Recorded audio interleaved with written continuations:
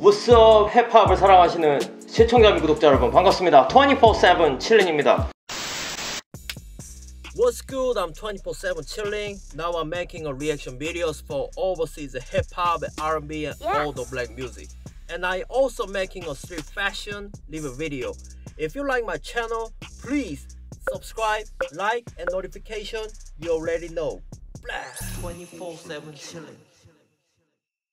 여러분들 해피 할로윈 데이 보내고 계신지 모르겠습니다. 지금은 할로윈 데이인 금요일 밤 10시 10분입니다 저는 뭐 평범하게 보냈던 것 같아요. 그냥 뭐 유튜브 작업하고 그리고 퇴근하고 돌아온 것 같고 이번 주는 저한테 조금 특별한 일들이 좀 있었어요. 여러분들 제 인스타그램 같은 거 가끔 보시면 아시겠지만 제가 신발을 또 되게 좋아해서 신발 이렇게 발매하는 신발들 라플 응모하는 거를 되게 좋아해서 이번 주에 살면서 두 족이 당첨이 됐어요.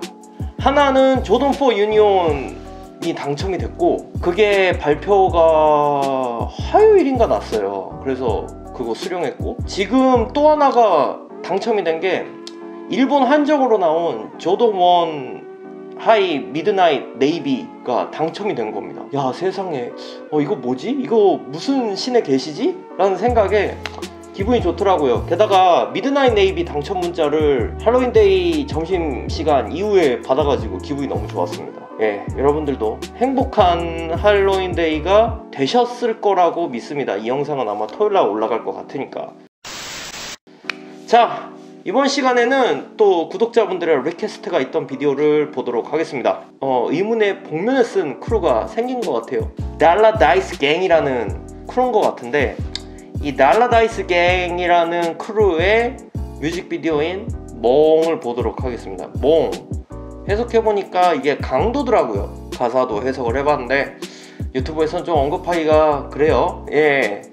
강도, 갱쉿 약간 뭐 이런 느낌이고 자, 이 복면을 쓴 래퍼들을 누군지 굉장히 낯이 익은 목소리들이 굉장히 많은데 아마 이들의 컨셉상 드러내지 않는 것 같아요. 복면을 쓰고는 자신이 누군지 드러내지를 않는 것 같은데 이미 뭐 이 영상에 댓글에 보시면 누군지에 대한 추측이 많이 나와 있어요. 그냥 저는 그 댓글을 보긴 봤는데 모른 척 하도록 하겠습니다. 왜냐하면 크루의 컨셉인 것 같은데 저는 그 컨셉, 그 색깔을 지켜주고 싶은 마음에 그냥 알고 있어도 못 본 척 하도록 하겠습니다.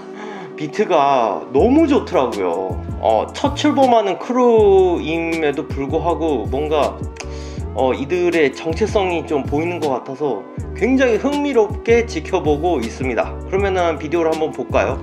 달라다이스의 멍입니다. Yo, okay, let's get into it. Yup, are you enjoying watching my video? Have you still not subscribed to my channel?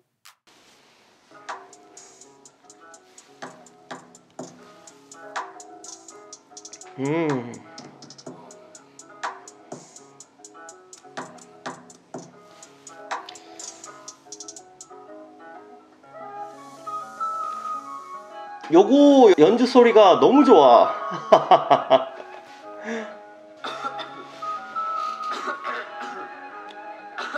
저는 벌써 체격만 봐도 누구인지 약간 짐작이 가는 사람들이 있어요.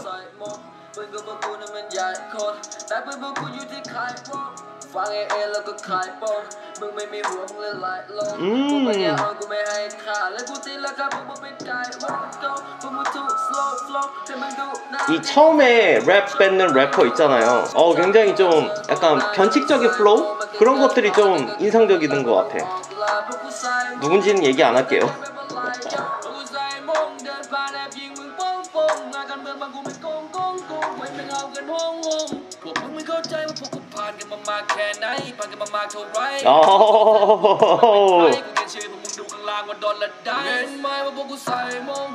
잘하네.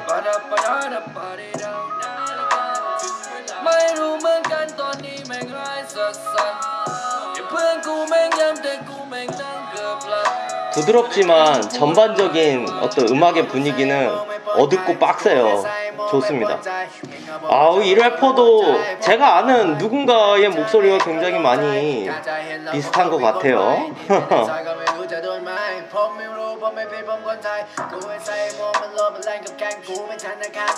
신인 래퍼라고 생각하기에는 뭔가 랩을 뱉는데 경력이 느껴지는 거는 기분 탓일지 모르겠어요.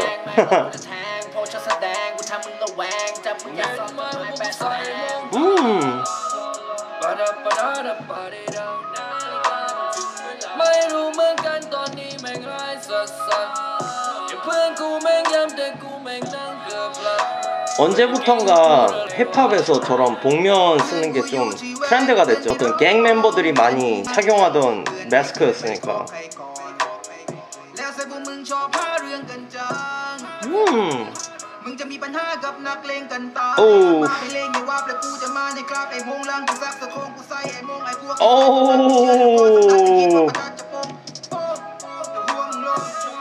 각자 자신의 랩을 뽐내고는 있지만 이 음악의 바이브를 다 해치지 않는 상태에서 하고 있어.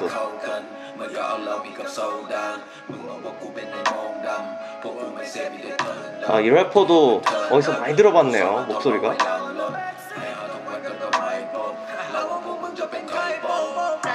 근데 아까 저 래퍼 그 반다나 쓴 고양이 프린팅이 너무 귀여운 것 같아.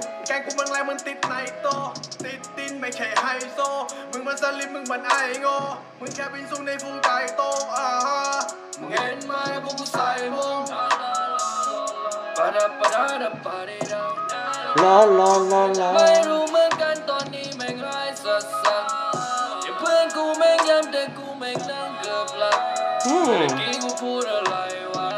야, 이거 비트 누가 만들었지?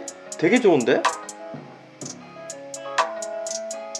오, 야, 이거 인스트루멘탈만 들어도 미쳤다. 너무 좋아.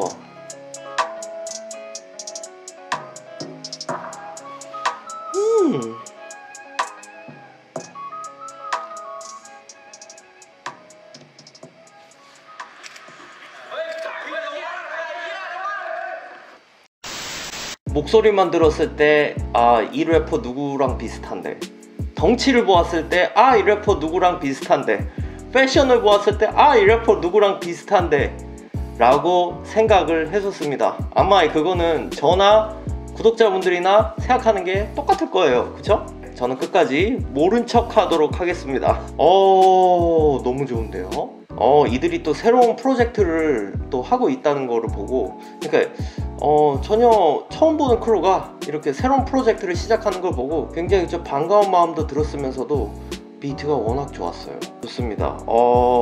앞으로 이들은 그 페이스 마스크를 계속 착용한 채로 아마 계속 등장을 하겠죠? 사실 한국도 그렇고 이렇게 미국이나 영국 같은 나라들도 보면 컨셉을 자신의 얼굴을 드러내지 않고, 저가 마스크를 쓰듯이 자신의 얼굴을 드러내지 않고 뭔가 자신의 음악들을 들려주는 래퍼들이 있어요. 어떤 래퍼는 아예 뮤직비디오에도 출연을 안 해. 그냥 오디오만 들려주고 마는 거예요. 굉장히 숨어 사는 듯한 느낌을 들려주는 아티스트들이 있죠. 저는 그런 요즘에는 힙합에도 굉장히 다양한 래퍼들의 컨셉이 있기 때문에 저는 그런 것들을 좀 굉장히 흥미있게 보는 편이에요.